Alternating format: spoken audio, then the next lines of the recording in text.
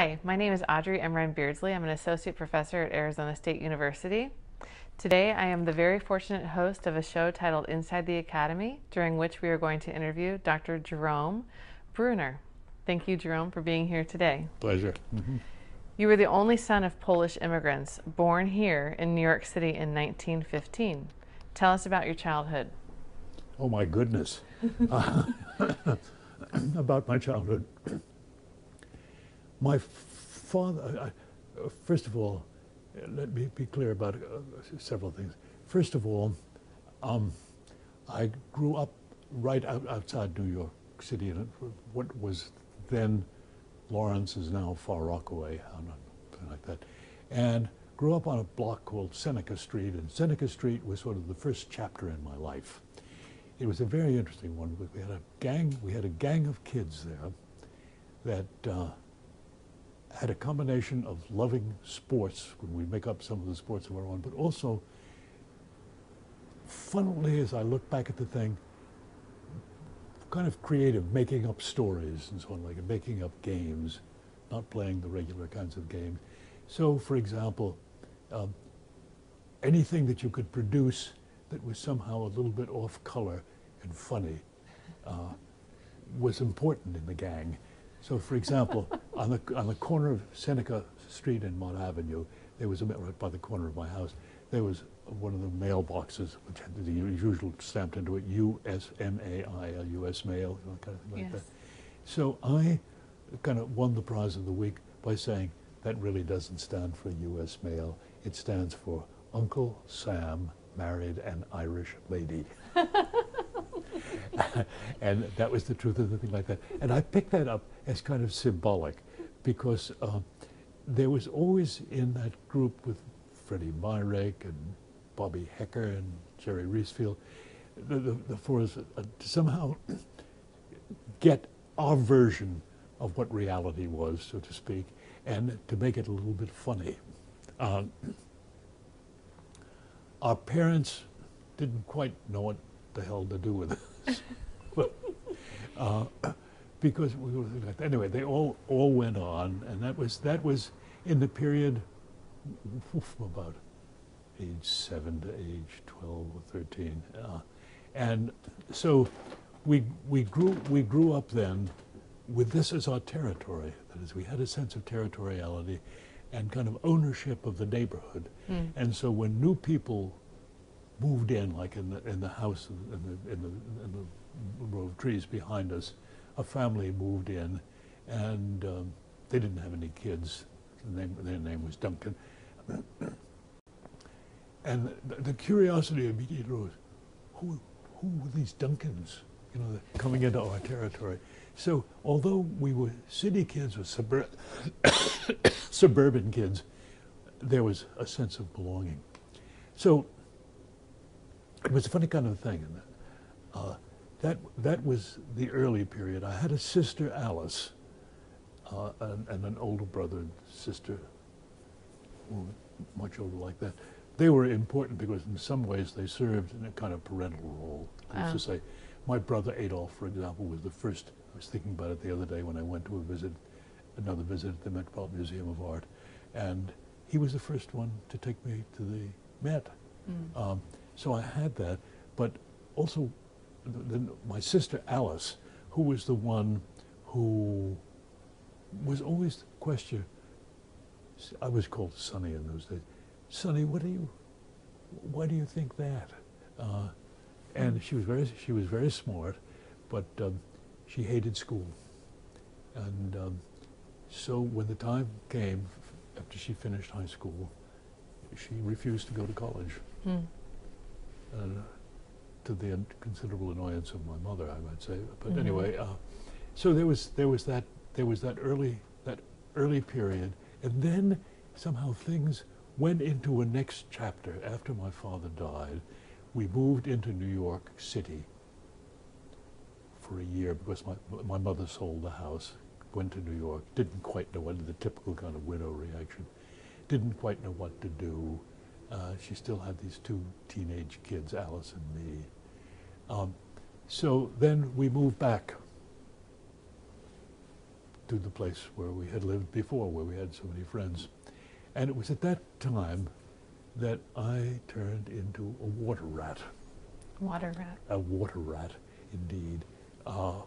We, Lenny Jacobson and Whitey Stern and Justin Baer and I, got involved in boats and rowboats and so on like that, and went down and helped at the local yard, cleaning the boats, for which we got free rowboats on our own, and went out and explored the coast. This is on the Atlantic coast there, and the Atlantic inlet that goes in, so it was fairly safe for kids. And the water came to mean something to me and has remained that way.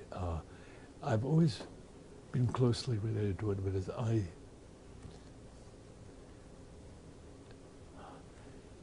when we got started like that, we then, one reason or another, Lenny Jacobson was the rich one of our little gang at that particular point, and we got interested in outboard motors. As you have something coming up, you'll see what I mean.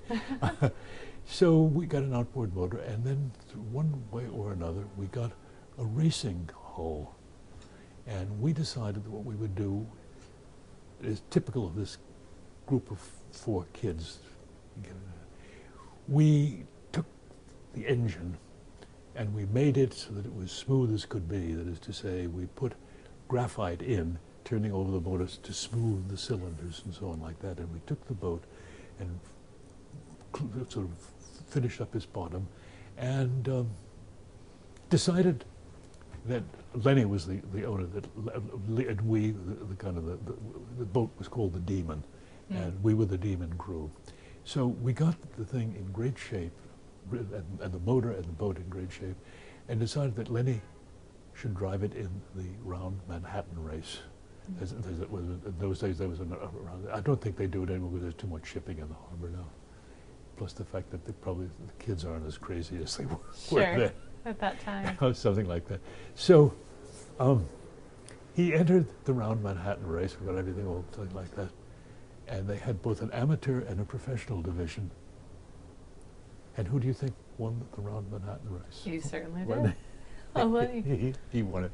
He won it, and then we were terribly proud. Of course, in Motorboating magazine, there was an ad for Mobile Oil, nothing like that, and they asked Lenny whether he would pose for a picture for Mobile Oil. This kid. And we were then just before college. Before college. Just when we were high school kids. So we did that. Then that sort of went on for a while, and. Did you attend public school here in New York? Yes, I did.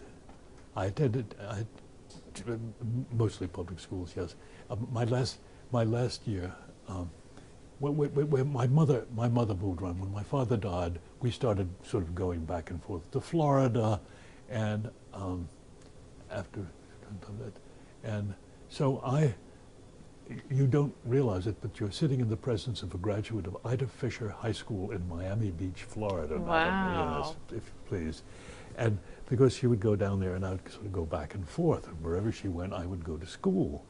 So I had to learn somehow to be a kid who was not just okay in studies, but although I kept that down a little bit, I had a little bit the feeling you don't want to show off that you're the bright kid in the class. I mean, perish the thought of being the bright kid in the class. So, how to put it? Yeah. So, so there was down in Florida, still fooling around with boats and sort of back and forth, and. How to describe it? Exploring Biscayne Bay the way we had explored the area around us, so the water rat still continued. But that was a particularly interesting kind of thing, because I also had to show that I was okay in school. So I discovered that I'm a fairly fast runner, and at 400 meters, and did that. And I can't remember whether I won or was runner-up in the city championships or something like that. And So we had at Arthur Fisher High School, I'm not only a graduate, but I was captain of the track team at Madam. It seems so hard to reconstruct the thing. And so then there was going back and forth. And my family, because of the fact that my brother-in-law had most recently been there, my older sister's husband, wanted me to go to Cornell, and I was already in that rebellious stage, and I decided that what I wanted to do was not there. I've been reading in the paper about all of these brilliant scholars who'd been attracted to Duke University, which was filthy rich. William McDougall, Donald Adams, something like that. So I went down to Duke and found that it was made up of a great majority of the kids were sort of nice Duke kids, something like that, who like played games and something like that, and with girls who were very interesting. I liked them. Like, you know, I still remember Helen Pollard and some of the others. So they were Southern girls, and I had forgotten about the fact of the degree of sophistication of Southern girls, much more in touch with things. So I got to, and then I had my own gang. We gathered around students in McDougall's class in his seminar, and we would hang out together. And they were graduate students, some instructors and so on like that. I was a kid, so I was kind of adopted in. And so I graduated from Duke, and while I was there, I had the great good luck of the great William McDougall decided that he would, when I asked him if I could be of any help to him, he said yes. So I was his assistant in his famous experiments to show that there was something to Lamarckian evolutionary theory, that if you get a group of animals trained, that somehow the training would pass on to a next generation. Very, very conflicted stuff now. And so I finished at Duke. While I was there, started a new phase of my life. I became interested in doing research. And they said to me, yeah, you can do research. And I said, could I have some rats to do the research on? So they got me my first set of rats, and I did experiments on the effects of shock. You did? Yeah. This is at Duke? This was at Duke, yeah. So, and you're still an undergrad at this point? I was an undergraduate, yeah. Well, I was an undergraduate, but it was technically, I finished my coursework in 3 years because I got bored with it and took some. So my fourth year, I was technically in graduate school, although I was still fourth year of college, and began doing research with rats, and was fascinated. Came increasingly to the conclusion that there was something missing here. There's some way in which rats are interesting, but so damn basic that it doesn't tell you very much about what I was interested in, was to understand how the hell do people work, you know? So rats aren't people? What? Rats aren't similar enough to people. Yeah. So there was no way of doing that kind of thing. Anyway, the time came and I graduated and with honors, blah blah blah, the rest of it like that. And I had a discussion with Professor McDougall about where to go next. And the two choices, one of them was Yale, which was a place that was doing wonderful research on learning theory, mostly with rats and monkeys. And the other was Harvard, which was doing research across the board on everything, a typical kind of Harvard spread. Notable choices. What's that? Notable choices for you. Yeah. So we talked for about an hour, and Professor McDougall said in his wonderful West England upper class accent, I think, Mr. Bruner, that Harvard would suit you better than Yale. So I put in Harvard thinking that they would never accept me. Who am I? but they did accept me, and I went up there. Wow. And got very much involved in doing the same kind of research up there. But then I began increasingly to start meeting people who were involved in more social, political kinds of things at Harvard, involved in national politics and so on like that. And I wanted to get a little bit closer to that. So I became interested in a funny kind of a question: how do people categorize things in the world? Here versus there. What makes them sort them out? You know, they're poor, they're rich, they're to be respected, not to be respected. So I started working on categorization, and nobody had worked on categorization really for about a century or so. But there was some good stuff in the 19th century, because this was a period when Europe was coming into new riches, and particularly Germany, where they were forming this rich new upper middle class. So I began working on that and published a book which was called A Study of Thinking. And to my great surprise, I thought, oh my God, this is such an overly intellectualized book. It'll sell to the usual 200 people who are interested in that kind of thing. It was a knockout. And so then, and it been translated into various languages. So then, right around that same period, something else happened that was a very important turning point in my life, which was that the Russians launched Sputnik.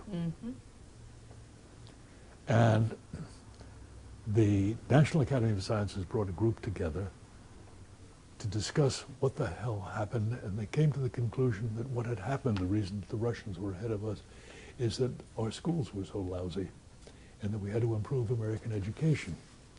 So we set up this group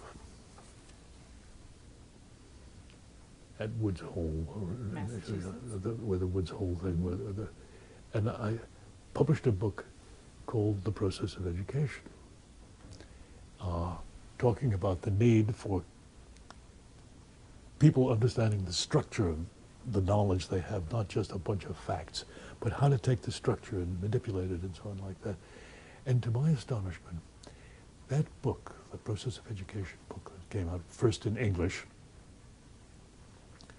ended up being translated into 14 different languages and has sold 500,000 copies, most of which has made the Harvard University Press more wealthier rather than me. Being an author, I want to advise you, in case you continue writing books, it will never get you rich. I know, I know that. It will help get publishers rich. Or in any case, to come back to the serious business. And so at that particular point, I came increasingly to the conclusion that something had to be done about education. And I started pushing and organizing a group, and we set up a group of top-notch people around the country to come together, what should be done with the American educational system. And we had some effect. For the first 4 or 5 years, there was changes in curriculum, so that the curriculum, rather than being a bunch of babble, really had some structure that you could, you know, go from what you had learned into what was possible, which to me is very central. So before this point, you were not necessarily interested in education until the launch of Sputnik, and then you were drawn into this. Is that correct? Yeah, I think that's right. I was interested, but in a rather vague way. Yeah. Education, the only contact I really had with education back in those days was the fact that Frank Keppel, who was the dean of the School of Education, a very nice guy, and I used to play squash once a week. Oh, sure.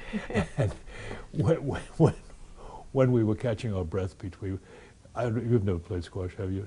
No, I have not. It's a very breathtaking game, and so we would sit, sort of take a rest after every other game, and talk about education. It's kind of interesting.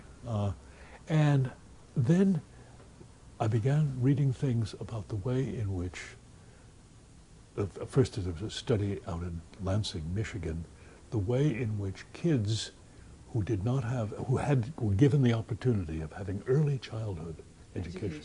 Preschool education, did so much better in school than the kids who didn't. And I got kind of interested because it was related to my research. Much of my research up to that particular point, I leave out things. During that research, I did a lot of work on perception. And people say, oh, it's interesting. My analyst, for example, said to me, why, Edward Beaver, Viennese, he said, why were you so interested in perception, Jerry? And I don't know. I mean, I think it may have had to do with the fact that I was born blind. Yes, yeah. And that I don't remember ever having any troubles when my cataracts were removed and so on like that. But I was very much interested in that. But then I came increasingly to the view that perception was based on a hypothesis, that is to say, your perception was selective in terms of what you expected to see. And I wanted, therefore, to study the expectations, got into this. And then it was part of that same process whereby I came to the view that if the poor kid who had no expectations of anything good like that would ignore many of the things in the environment, the other thing that in some sense was a shutting off. And it was for that reason that I got very much interested in the idea of giving kids a head start. And it was then that I came on that Lansing, Michigan study. And I still remember the follow-up to that. I was going back and forth to Washington because I was on a White House committee on sort of education in general. This was after the Woods Hole report. I went to pick up Sergeant Shriver, who was John Kennedy's brother-in-law, and Kennedy had died about a year or so before, and told him about this Lansing study and how giving kids a head start with small h, small s, gave them a chance later on in life. And he said, I'm going over to a reception at the White House. Come along with me, Jerry. And so I went over there, standing in line. And we came, this is the Johnsons, was then president. We came to Mrs. Johnson, and Sarge introduced me to Lady Bird Johnson, and said to her, he's got all sorts of ideas about the way in which you can give kids some sort of a head start and like that. And she said, and I still remember her accent, wow, that's such an interesting idea. We must do something about that. I'd like to hear more about that. So anyway, we then set up this committee, which then got Congress to give a measly, lousy little grant of about $20 million or something of the sort to set up Head Starts around the country. $20 million isn't enough to stick in your eye for that kind of a thing like that. Sure. But the interesting thing is that it caught on, to go back to that period, and took off. So it moved along. Then, how to describe the next thing? I then became increasingly interested in what in the hell is the nature of the culture that produces this kind of thing. What is this relationship between culture and mind?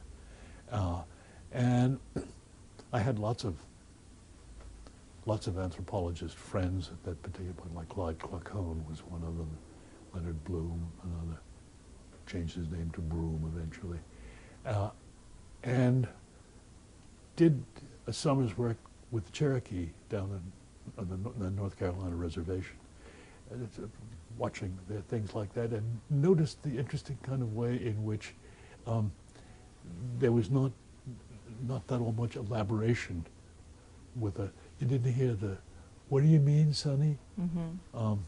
So I got interested in how we could push that. That was another thing that moved me in that general direction, and got interested in this in connection with how other cultures operated, and managed somehow. Oh, and I got Patty Greenfield to come along with me too on this one. Managed. I thought I would go to Senegal. Senegal was a particularly interesting one. And it posed no particular problem for me because their European language was French, which I speak fairly fluently. And so I went to Senegal, and boy, was that an eye-opener. Mm. So I decided that I would work more on the cultural side of things and got interested increasingly in a kind of cultural psychological approach. And did that, and came back, and a few years later came to New York to come be a professor at the new school. And the new school was interesting because they had some bright people there who were great fun to talk with and so on like that. But they were not engaged. I had the feeling somehow that it was looking at the world from outside, that it lacked the normative thing, hey, what are you doing now? So what are you doing about it? So I came to NYU, first giving some lectures at the psychology department here, but got to know some of the people over at the law school, particularly a gentleman by the name of Tony Amsterdam, who works on the excessiveness of Americans' punitive system in our legal system, particularly death penalty, but also had done a lot of work on human rights and that kind of thing in the South. And so we decided that we would teach a seminar together. Mm. And there's nothing like getting involved in the study that's necessary before you teach something. I read, I must say, there I was by then, my 70s or something. I started reading again like I did as a 17-year-old. Sure. Sure. What's this? My God, how did I ever overlook this? This is impossible, and started off on that, which started a new phase. So then a new phase at 70. Yes. Yes. So they said, "Why don't you come over?" Tony said, "Why don't you come over to the law school?" And I said, like that. So we went over to see the dean. I've forgotten his name now, and about whether I could have some sort of an appointment there. And he said, "We've got a better system than that. We have something called university professorships, where you can teach in any personal university professor. I think there are about, maybe a dozen, maybe not that many, but close to a dozen people who are university professors." So I became an official member of the university professorship group at New York University, teaching at the law school, where I've been doing it ever since, working on death penalty cases and that type of thing, and trying to understand what is it that is so punitive about the American attitude toward crime. And I have to say, I can't give you a quick summary and answer to that question because I don't know. That's what you're trying to discover. It's a puzzling kind of a question, but I'm working on it like mad. Then, one summer, I was in Europe, and I should tell you that I have a little house in West Cork in Ireland. Mm. You have to come someday, you'll like it. Yeah. And I was in touch. I had been to a meeting in New Orleans on the International Child Study Group or something, and had met a lady there who was involved in something called Reggio Children. And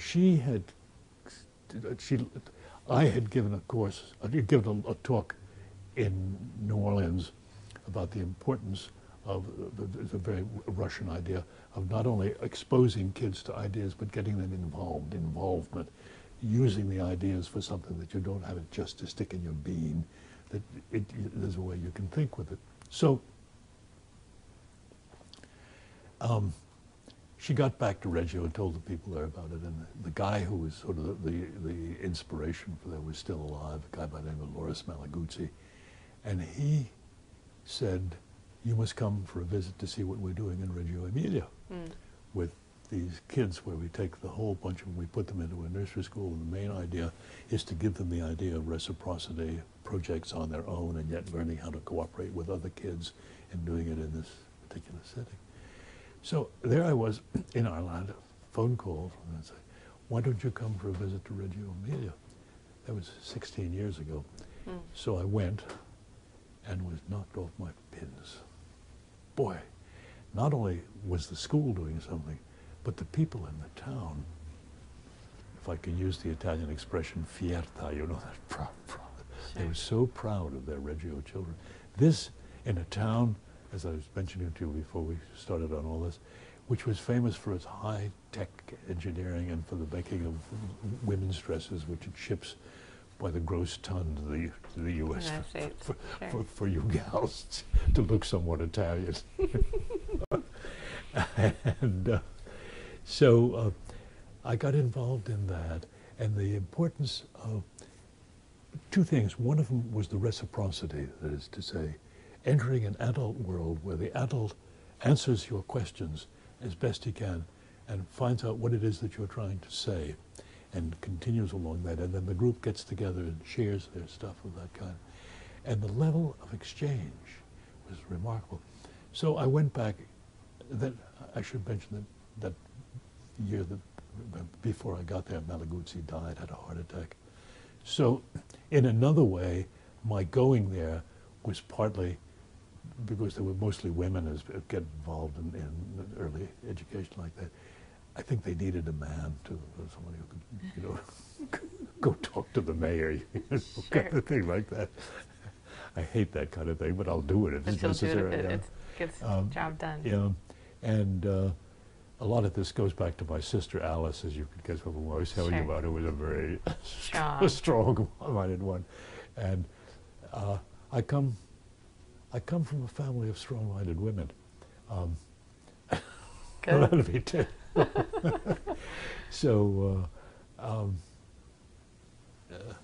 like among the graduate women, I had like Sue Carey and Patty Greenfield, examples of that same time. So what was I saying? I went there, and it was so interesting, the extent to which it had the effect of opening in my mind as well, as I've got a lot of education, the importance of certain kinds of basic skills, like the notion of reciprocity. That when I talk, I should not only be talking, but I should be trying to figure out whether you're understanding what I mean. And teaching kids that, 3-year-old kids that, where it's a very interesting idea. They don't get super efficient at it, obviously, but it gets them on the way to doing it. So I've worked on that, still going back. And it's interesting to me, gradually, the idea has spread, and now Reggio Children, despite the fact that you haven't heard about it, has become world famous. And the great problem is what in God's name you do with the number of visitors from North America and Sweden and so on like that who come to see it. So they've set up a little institute for foreign visitors, which is a good way to solve problems, as you know. Yes. Sure. And so doing it that way. So that gets me up there. And what's so interesting? Again, I'll repeat some of the things. What's so interesting is that it has given me a kind of a, contrast very frequently increases your consciousness. So I live for a month in the summer in a very European setting, European Italian setting in particular. Although, in spite of the fact that my Italian is simply awful, they won't let me learn it. They all want to learn English. Oh, so, sure. No, per favore, a parlare in inglese, per favore, so I go on speaking sort of dumb schoolboy Italian. I've been doing like that. So what I really needed was the usual sort of business of getting into a foreign language, which usually takes all kinds of odd forms. Like I'm very fluent in French, but I had a French girlfriend, which goes a long way. Well, a French girlfriend who certainly disabused me about all the stereotypes about French women, let me tell you. Have you ever known any French women well? No, but I've known a lot of the women that I've heard about through your stories. Yes, yeah.